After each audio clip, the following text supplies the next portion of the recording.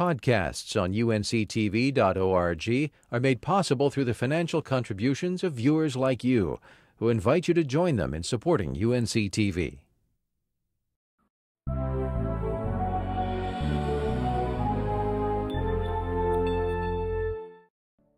Quality public television is made possible through the financial contributions of viewers like you, who invite you to join them in supporting UNC-TV.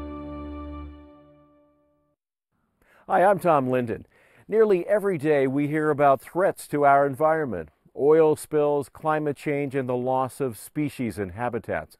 Many of us feel powerless to make a difference, but some people are working to protect our environment. That's why we call them environmental heroes.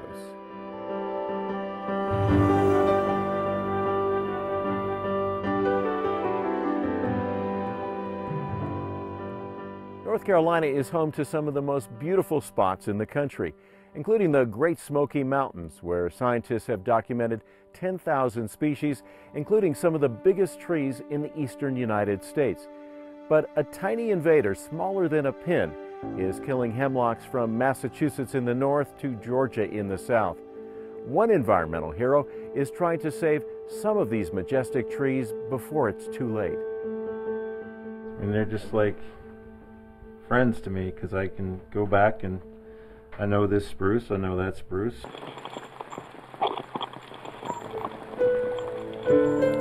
Black Mountain arborist and tree climber Will Blozan loves trees. Every tree's different. Blozan says he feels a special connection with the eastern hemlock, a tree some call the redwood of the east. As soon as I could stand up, probably I started climbing things, and climbing trees came naturally. To me, the hemlock forests actually represent some of the least disturbed ecosystems we have left in the eastern U.S. That was until a tiny Asian insect, the woolly adelgid, hitched a ride to this country on an imported plant at least 60 years ago. In the last 20 years, the adelgid has spread from Canada in the north to Georgia in the south, killing hemlocks in its wake.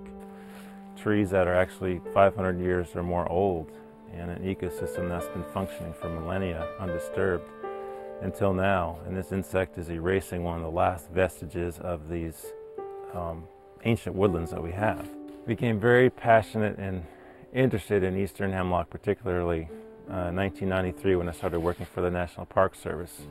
And my job, my dream job really, I got to walk in the woods all day, look for old trees, take core samples, get ages, take diameters, and document these great eastern hemlock forests. And thinking at the time, this was in 93 to 95, that nothing could ever hurt these things.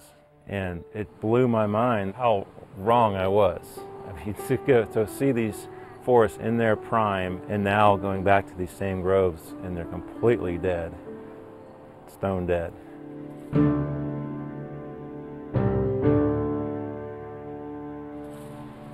U.S. Forest Service entomologist Rusty Ray has fought the adelgid since it first appeared in the southeast. It attaches itself to the base of the needle near the twig junction, inserts its stylet, which is like a straw, and feeds on stored plant materials that the plant would use to maintain itself throughout the year.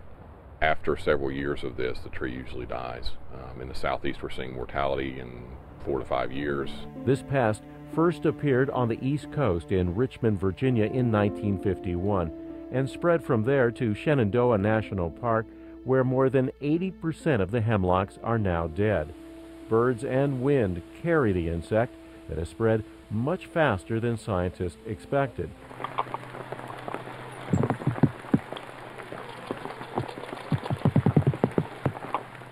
In 2001, Blozan was climbing in the forests of South Carolina. And as I was coming down the tree, I brushed up against, I noticed some fluff on me, and noticed this, when the other climber had found a sprig that had full-blown infestation of woolly adelgid on it. On the way home, I called the Forest Service and the Park Service and said, there's woolly adelgid in South Carolina. There's no way, because it was, it's a couple of 100 miles from its, or at least 150 miles from where we thought it was, and went down a few days later and looked at the trees, and they were definitely infested. Now the adelgid has infected hemlock forests across North Carolina, South Carolina, and Georgia. It was like a nightmare coming true because I had just really pushed it out of my mind that this was something I was going to have to deal with. And it hit hard. The hemlocks mean so much to me, and that was the day of their demise in my eyes. The loss of eastern hemlocks threatens an entire ecosystem that provides food and shelter for many birds, other wildlife, and diverse plant life. And it's not just the trees, it's everything dependent upon the tree. The whole balance of the forest is completely upset. Streams are cooled because of the hemlocks and the dense shade they create. When you remove those hemlock, and if the temperature of some of those streams goes up as little as 1 degree, trout aren't going to be able to survive in them.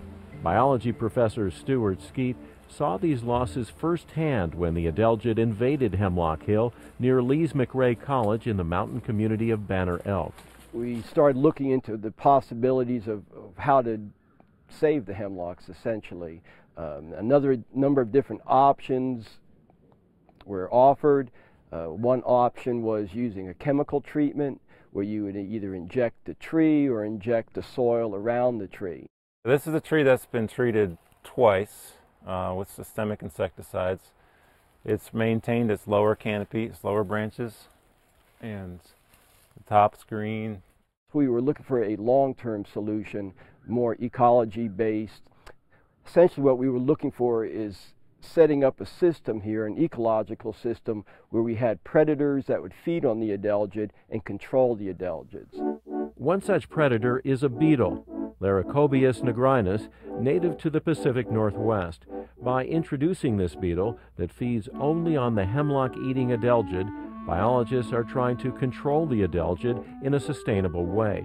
They've already released beetles in test sites at Hemlock Hill and elsewhere. We released them in 2003, and in 2004 we had our first generation, meaning that they survived the winter, they then survived the spring and summer, and they re-emerged in the fall of 2004. Since that time they have reappeared each year, and this year will be the 6th generation of Laricobius nigrinus on Hemlock Hill. But the beetles are hard to collect and expensive to breed and release. It may take years to raise enough beetles in the forest to keep the fast-multiplying adelgid in check. This client here chose to use biological control as their sole means of combating the hemlock woolly adelgid. And they're probably here, but they're not. Obviously, they haven't saved the canopy. Wow, it is such a difference. This dark, fern-like foliage almost, and then barren. Most experts agree a combination of methods, pesticides, and biological controls like beetles are needed to save the hemlocks. We haven't to date discovered that there's a silver bullet, if you will, of an insect that's going to do the job. So we're using chemicals on a large scale in the southeast, especially as a stopgap method for the most part. But it's basically to keep some trees alive until we can get our biological controls up and running and established in numbers that'll help maintain the tree. The hemlocks are being put on life support right now until a better solution comes up. But I hope that there's the day comes that we won't need to keep them on life support anymore. Some insecticides work quickly and dissipate fast, and that can buy the trees the time for the biological control populations to build and maybe take over the job. To try to save the remaining hemlocks, groups have sprung into action all over the southeast. We're all sitting around the table going, we got to stop this and we got to do something about it, and that's been really a great thing. Will Blozan has taken his fight to save the hemlocks beyond his tree care business. He speaks with groups around North Carolina and throughout the country. He's also started shooting a documentary with friend and filmmaker David Huff to rally support for the cause. The birds, the insects, everything that depend on hemlocks need a place to be. And we have the opportunity as humans capable of managing these forests to provide that habitat for them. I have no sympathy for apathy. There is no reason to not do something. There are easy and economical options to save hemlocks on a limited scale, of course, but it can be done, and I think it should be done.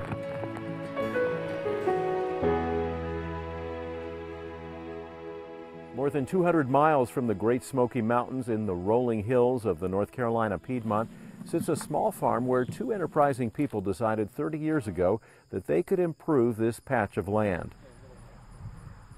Worldwide, farm experts say up to 40% of croplands are experiencing soil erosion, reduced fertility, or overgrazing. Our current industrial farm model relies on huge amounts of fossil fuels that contribute to climate change and environmental degradation. But it doesn't have to be that way. On these 3 to 4 acres of cropland in eastern Alamance County, you won't see much heavy machinery. Instead, two environmental heroes practice a form of sustainable agriculture. Their aim, as they say, is to improve the quality of life that renews them, their community, and their land. So like last week. Alex and Betsy Hitt manage their 26-acre Peregrine farm in eastern Alamance County, 16 miles west of Chapel Hill. For almost 30 years, the Hitts have grown more than 300 varieties of vegetables, fruits, and flowers. Alex and Betsy met at Utah State, where they both studied agriculture. In the early 1980s, they started a small farm to make a living without harming the land. For good or bad, probably good, I think. There was no family land, and there was no family money, and there was no one going to lend us money, and so we had to sort of bootstrap it up. We got together when we were in college. He had this plan to have this farm, and I really didn't have a plan as to what I was going to do. And so I thought, well, you know, that sounds good. I won't have to wear pantyhose. Obviously, our goal from the beginning has been do the best job we can with this piece of ground and leave it in better condition, hopefully, than when we found it initially. To do that, the Hitts minimize plowing. That allows the soil to retain more water and promotes growth of helpful microorganisms. And the real key to soil health is organic matter. That's what the bacteria and the fungi and all that stuff live on, is they eat that organic matter, and then that releases the nutrients to grow these plants. Early on, the Hitts worried their small-scale operation wouldn't pay the bills.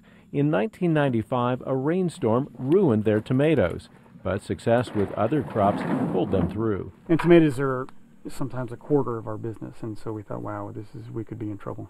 And it turned out we had the best year we'd ever had gross income-wise. And that was sort of the first time we said, okay, the system really does work. We are diversified enough. We have a sustainable, resilient system that allows us to keep going.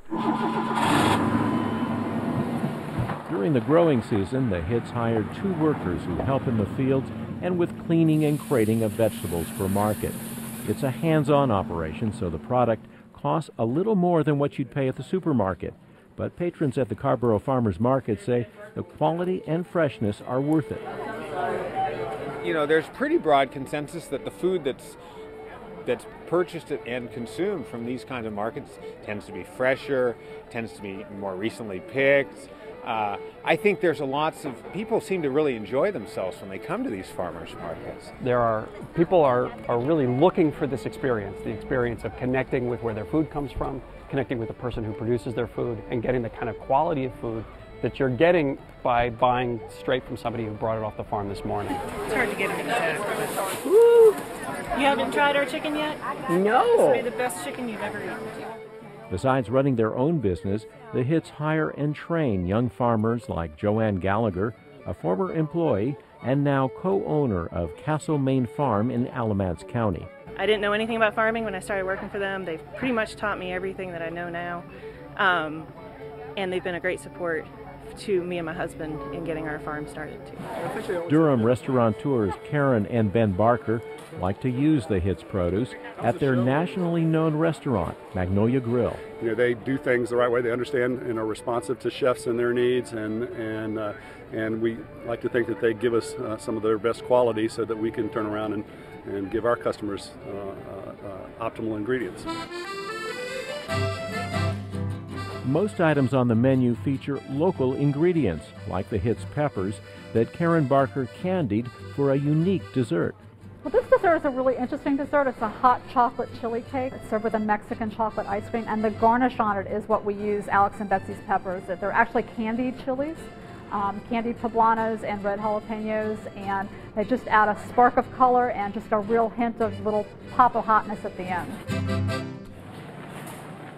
You can also find the Hits produce at Weaver Street Market in Carborough, where local residents like UNC nutrition professor Alice Ammerman sometimes shops.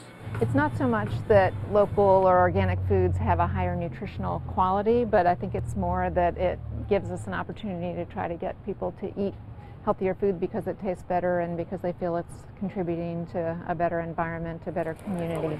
Strengthening community is really important to the Hits. Well, they're definitely leaders, and they're also very much in favor of trying to assure that local food doesn't just get consumed by high-income consumers.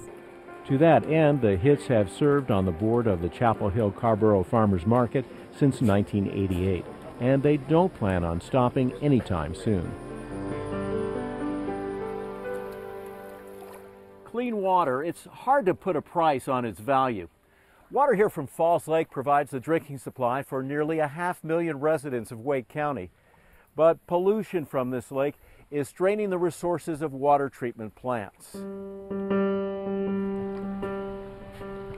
Unless communities in the Falls Lake watershed clean up their rivers and streams, Raleigh's Public Utilities Department estimates it'll cost more than $250 million to upgrade its water treatment facilities to meet the needs of an expanding population.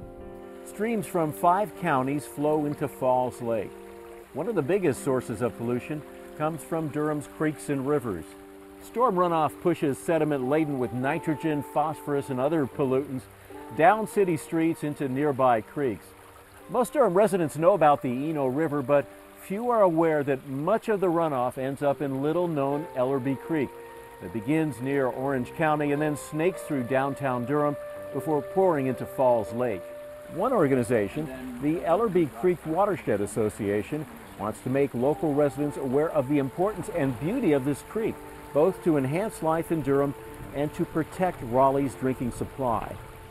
We have a meeting planned with the city, the county, and Upper East Clean Water. Executive Director Diana Tetton says the mission of the Ellerby Creek Watershed Association is to clean up what she calls the dirtiest stream entering Falls Lake, north of Durham. That stream is Ellerby Creek. It flows into Falls Lake, which is Raleigh's drinking water for 425,000 people. So it's very important to protect for that reason, and the entire site is rated as critical to protecting water quality. Ellerby Creek begins near Lake Swannanoa, half a mile from I-85 on the western edge of Durham. It then flows north of downtown Durham before reaching Falls Lake. The state calls Ellerby Creek an impaired stream. Trash litters the river. Oh, that stinks. What you got there, Mike? A heavy television set. Sediment and pollution taint its waters. That bothers NC State professor Kathy Baratan, member of the Ellerby Creek Watershed Association Board. You go walk along the bank of Ellerby Creek and you see these big pipes in the bank of the creek where every time it rains, the water flows straight from the asphalt into the pipe and dumps into the creek with all the trash, with all the stuff out of that parking lot. Like most urban waterways, Ellerby Creek drains a heavily paved landscape. Instead of being absorbed by the land, water, polluted with fertilizers, oil, and other substances, flows directly into the creek, draining most of downtown Durham and nearby neighborhoods. From Lake Swannanoa, the creek runs north of downtown through 4 watershed preserves before heading east to Falls Lake.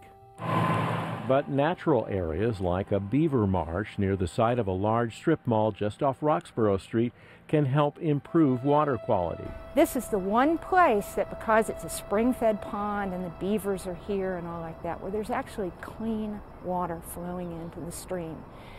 And so we want to highlight this as an example of how wetlands and vegetated swales and things like that can have a real positive impact on the water quality in Falls Lake. Ellerby Creek's water quality wasn't always the main concern. In 1961, the Army Corps of Engineers straightened and channeled the creek to control flooding. The result? Water now speeds down man-made channels, eroding banks, and increasing sediment that chokes off aquatic life. It turned out to be not a very good strategy, and in fact has increased the flooding and increased the velocity of the water coming downstream. We're having what's called massive bank failure. The bank is just slumping into the stream, and then that soil and sediment is getting carried down to Falls Lake. But even with erosion and pollution, the creek still attracts nature lovers.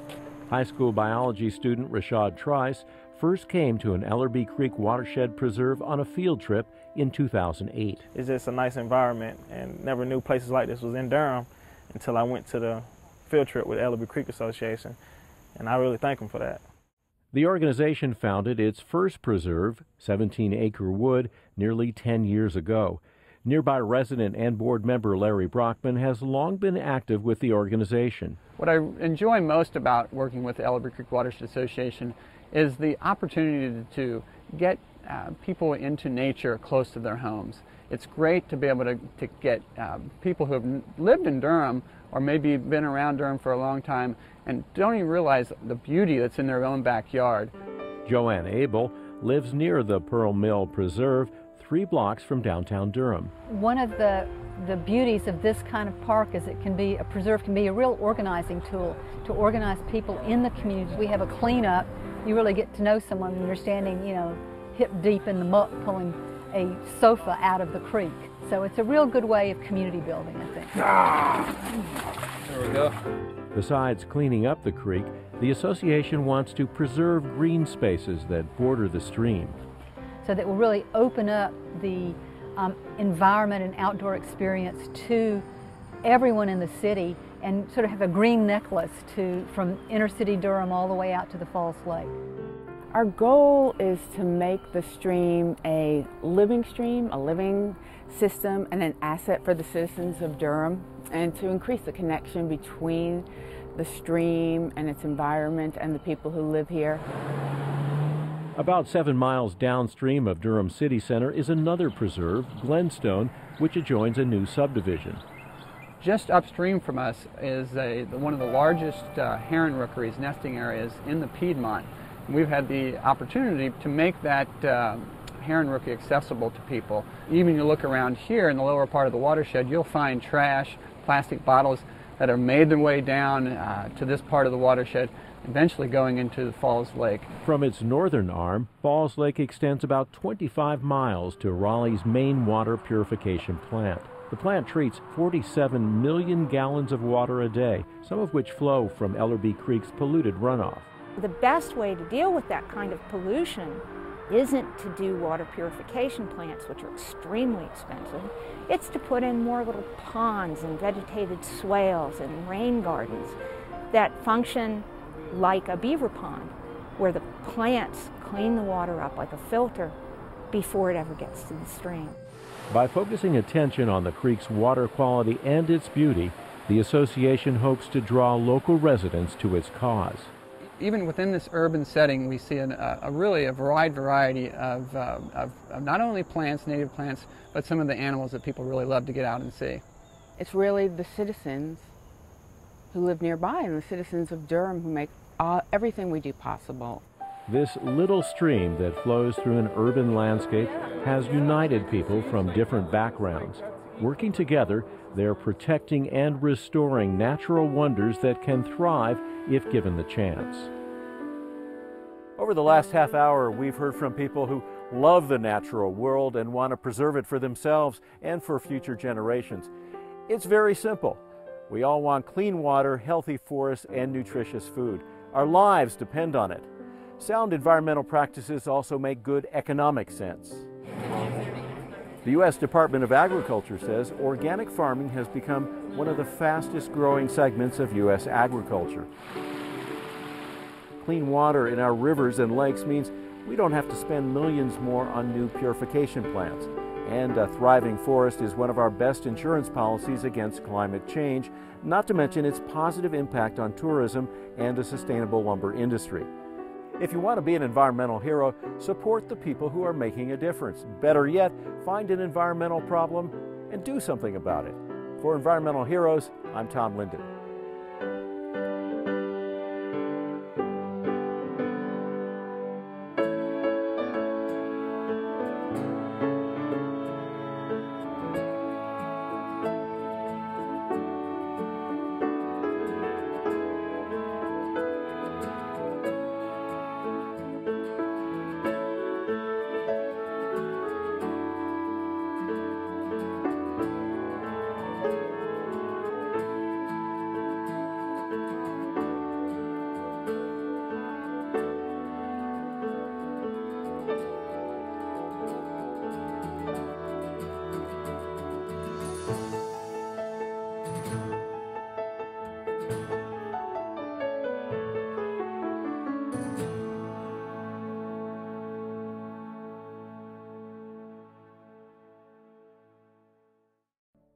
Quality public television is made possible through the financial contributions of viewers like you, who invite you to join them in supporting UNC-TV.